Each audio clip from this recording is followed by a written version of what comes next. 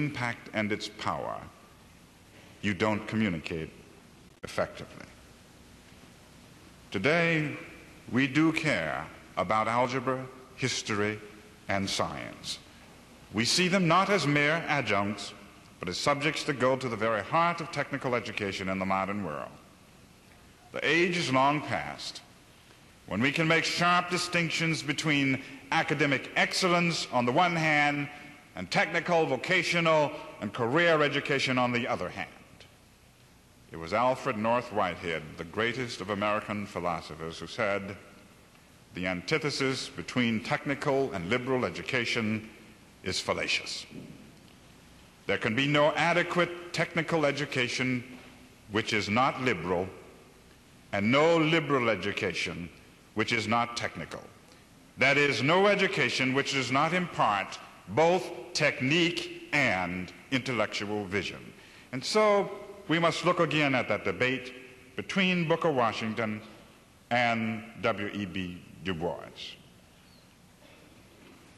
From the vantage point of the 1890s, the 1980s rather, we look back on the early history of Tuskegee with pride.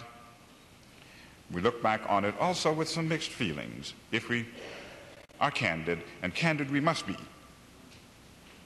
Booker Washington and his success at Tuskegee were easily the dominant story in black education at the turn of the century.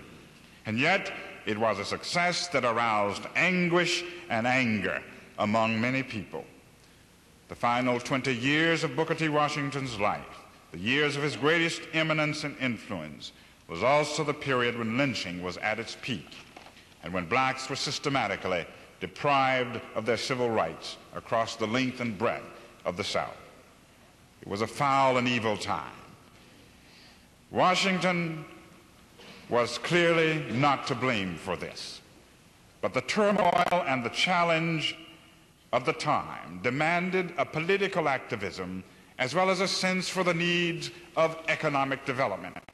And that political activism, it was not Booker's task to provide. As a result, the very success of Tuskegee aroused the ire and the anger of his critics in the black community. Most prominent of these critics was Du Bois. When you look at them, what a remarkable, extraordinary pair of human beings. W.E.B. Du Bois, with his goatee, his spats on his shoes and his cane, his obvious cosmopolitanism, his class. Booker T. Washington, a son of the soil, born in poverty, never having known much of what Du Bois could take for granted. Both brilliant, remarkable men.